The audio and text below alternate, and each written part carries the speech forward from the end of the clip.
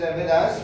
He wants to speak something about the Seven Ages of Men, a very wonderful poem of William Shakespeare. And in that poem, Shakespeare has described different seven stages of man. So on the same topic, Mr. Sajjad Hussain, a very wonderful student, wants to say something, wants to deliver his presentation. So over to Mr. Sajjad. Mr. Sajjad.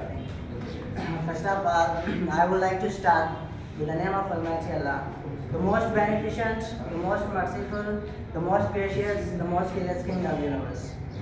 Before starting this topic, I would like to say the great respectable and honorable teacher, Sir Sajjad Mehman, and my dear class fellows and students, Assalamu alaikum. My name is Sajjad Hussain by Class Center. I am going to speak today the very interesting, very fantastic and a beautiful topic. That topic is the Seven Ages of Man. So, before starting this, I would like to share one poetry in English language. That poetry is started from the very beautiful king of the unknown country. I don't know about the country, but he is a very famous poet. Luther King, I think you have listened sometime. So he said in his poetry, fly. He's always convincing to the student that fly. If you can't fly, then run. Fly, if you can't fly, then run. If you can't run, then walk. If you can't run, then just do like six. Ashraf ki tarah chaliye, but keep moving towards your goal. Apne maqsad ke keep moving towards your goal. Matlab kabhi bhi stop mat karna. Never think that life is going to be in, dream is going to be in. Everything should constantly go. So my topic is Seven Ages of Man. This is very beautiful topic. I think you will be very happy and very interested to listen to this topic. So let me start this. The writer of this poem, William Shakespeare. He is the greatest, very famous dramatist poet of this world, and he is very famous poet. William Shakespeare was the greatest and eighth poet of English Garden. He was born in 1564 and died in 1660. He is a very famous poet, and one of the very important thing in his life career, that is he started his career from the very common village, Stratford. He was born in the Stratford. It's also a village. Means the great poet of this English literature. He is also called the father of English literature. The great man of this English literature. He has started his career from the very common and simple village, very common and simple city. That's Stratford. That city was unknown city in the England that time, but he has made it city very famous. So he is the greatest poet. He belongs to Elizabethan era. Elizabethan era, the poets of Elizabethan era, they are very experienced in writing suitor. And the writer of this poem is Lord Youngs. He was a negative thinker, means pessimist. He think that the glass is half empty, like this. So this book is anthology, which book we have studied in the Seven Ages of Man. This is an anthology. Anthology means the pieces, the collection of selected pieces or art or work. So my dear student, this is also a speech.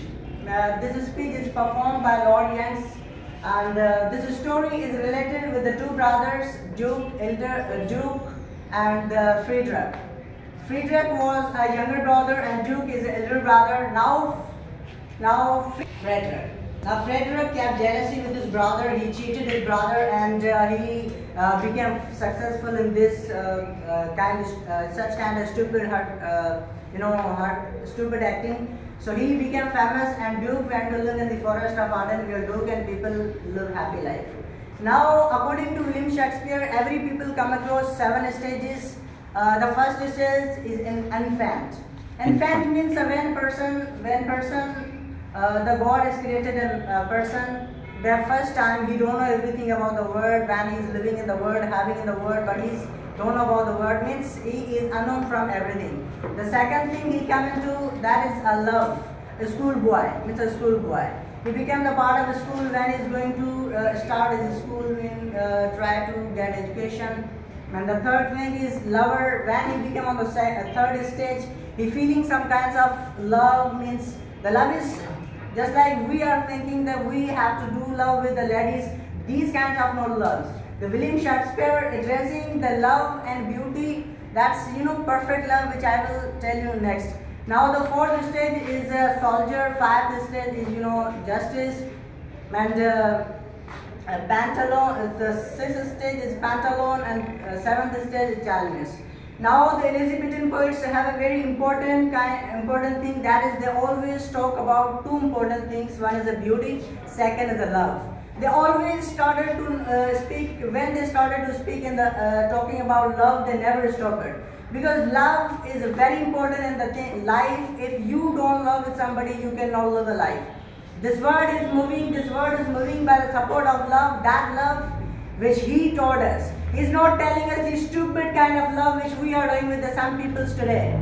He's telling us the real love, that love has made this world perfect, and this world is moving by that love. Now we are imaginarily thinking that we have to do love with the ladies. That is that kind of not love. He was a religious man, and he was very religious. That's why he writes a lot of things about love, the true love and perfect love. And he always speak about the beauty of world, and he was not talking about the beauty of facts. He was always imagine the things and talk about the beauty of things. So he was very interested in theatre because his father was a religious. He was also a religious man. His father don't wanted to make him like the part of theatre, but he was very interested in theatre. He always used to go to theatre and to learn something from there. So when he was 25 years old, he started to write a poem, and he has written 3 kinds of poems: tragedy, comedy, and historical. So he is a very great writer. Thank you so much. My speech is going to begin now.